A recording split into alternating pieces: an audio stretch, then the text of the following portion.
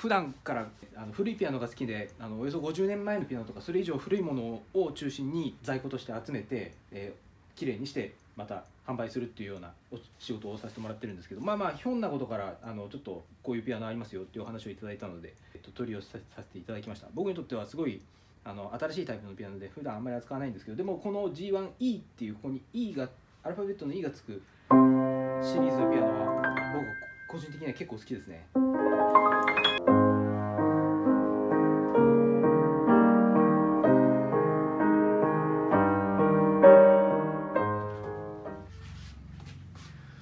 どうもこんにちは、ピアノ調律師の関克美です。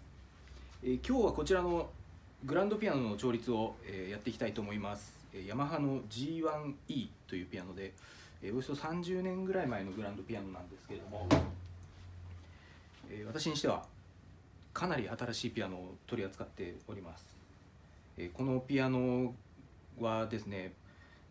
僕がこの業界に入った時はもう超新しいピアノだったんですけど、よもやもう30年も前のピアノになったっていうことで結構驚いております。でこのピアノの弦張り替えをしまして、前ヤマハの C3 というピアノの調律をした時にビフォーだとこんなもんですよっていう動画を一部映したんですが、それがアフターとしてこんなになったっていうことですね。ちょっとその動画を別のカメラで映してみますと、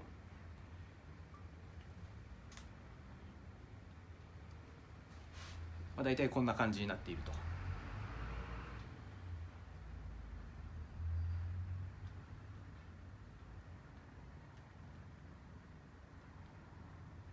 まだ屋根がついてないんですけども、こんな感じになっております。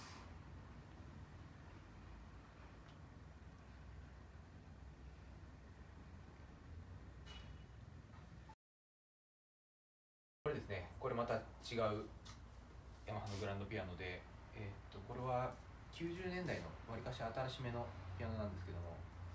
ビフォーの状態って大体こんな感じです。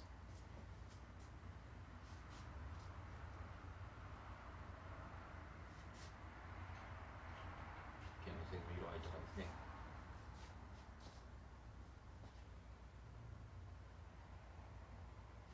それが大体こんな感じになっていると。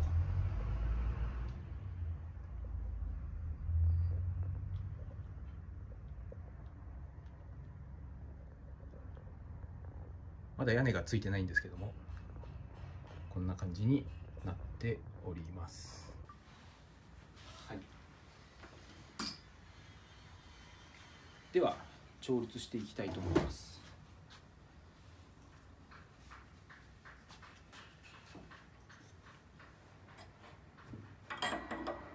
ちなみに現在の音はこんな感じですね。弦を張って2回調律したのかな。2回調律しました。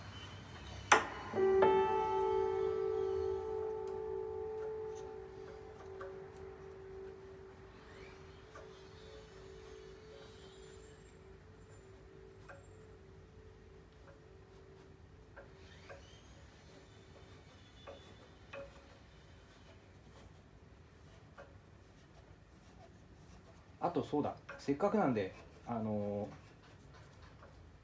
のロングウェッジですねをこっちにつけるのかあっちにつけるのかっていうので自分なりにいろいろ迷ったんですけど、実験した結果を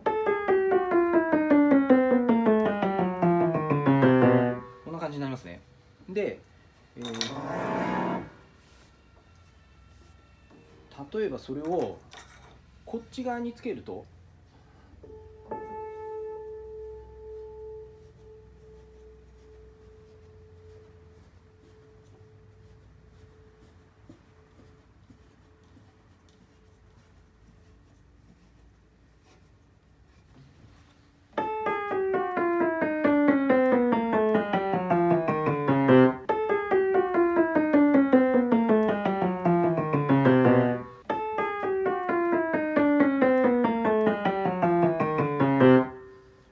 話なんでね、ど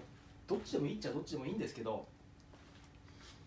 僕は普段はこっちの手前の方につけるようにしています。でももうつけちゃったんでいちいち戻すのが大変なので、このまま調律してしまいたいと思います。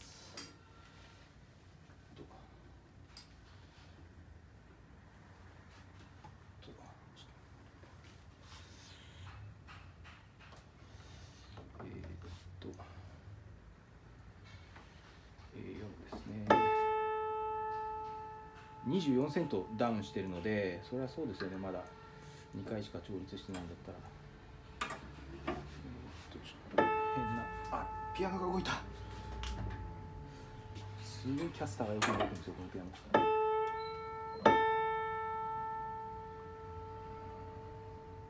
ちょっと高めに。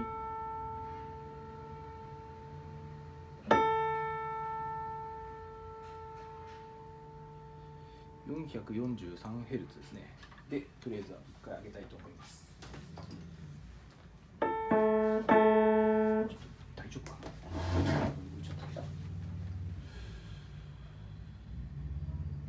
でしょう。では、いきます。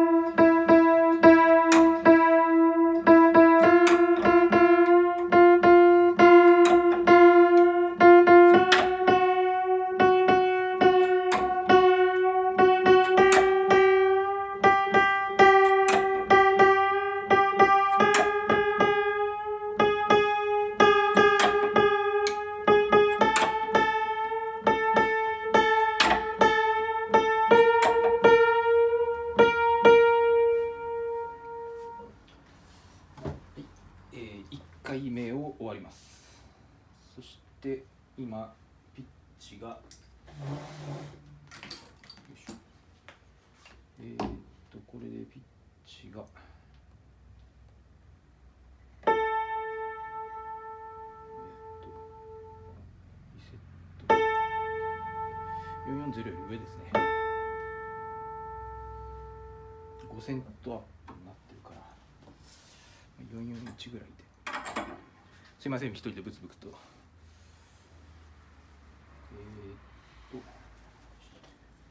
じゃあ今度はこっちの手前の方に。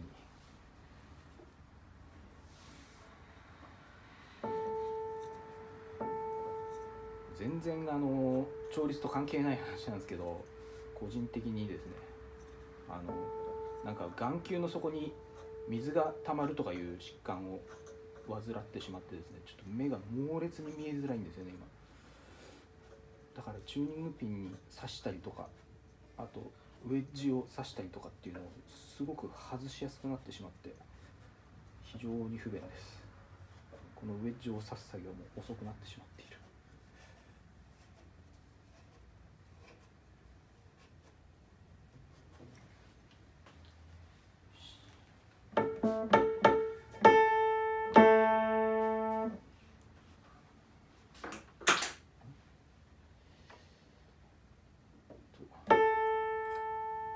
あれ？ほぼ440だ。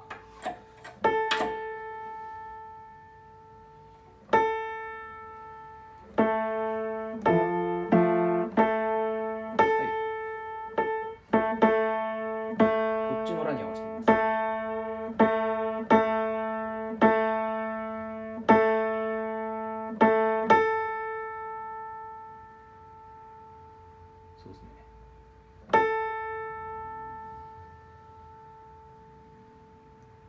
ほぼほぼ 441Hz。 よし、これでいきます。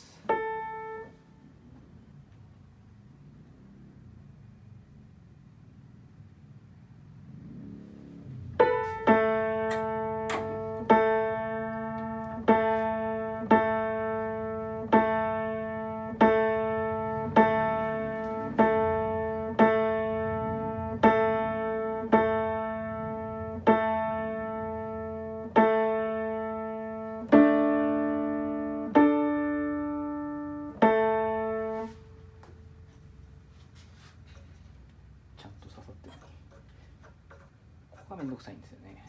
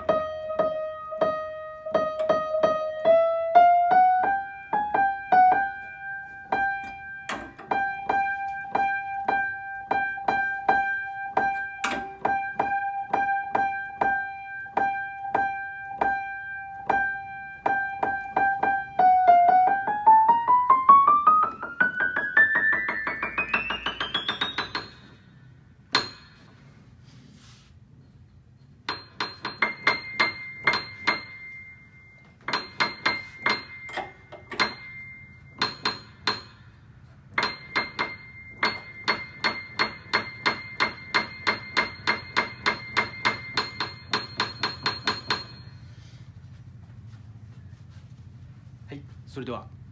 ピアノの調律終わります。3回目のピアノの調律ということで、やりながらどんどん音がずれていくからドツボにはまったりとかして、こんな3回目ぐらいで動画にするもんじゃないなと思ったんですけど、こんな感じになります。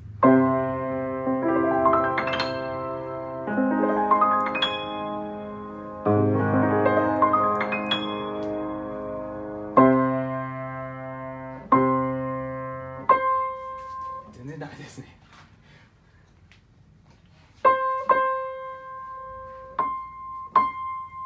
ユニゾンか。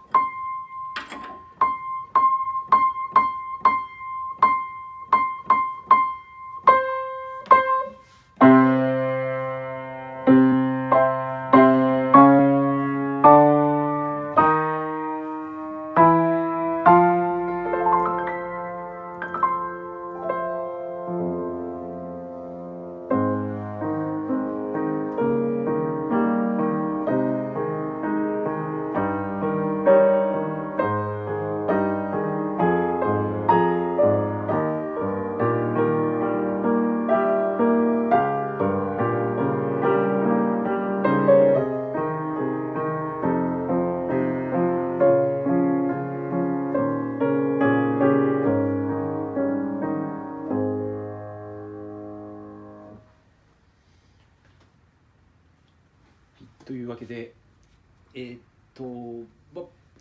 普段からですね、古いピアノが好きで、およそ50年前のピアノとかそれ以上古いものを中心に、在庫として集めて、きれいにしてまた販売するっていうような仕事をさせてもらってるんですけど、ひょんなことからちょっとこういうピアノありますよっていうお話をいただいたので、取り寄せさせていただきました。僕にとってはすごい新しいタイプのピアノで普段あんまり扱わないんですけど、でもこの G1E っていう、ここに E がアルファベットの E がつくシリーズのピアノは僕個人的には結構好きですね。あともう一つ白い、G3E っていう同じ世代のピアノを持ってるんですけど、それも結構いい音するので、はい、いずれまた調律の動画を上げられるようでしたらやってみたいなというふうに思います。それでは、最後までご視聴いただきましてどうもありがとうございました。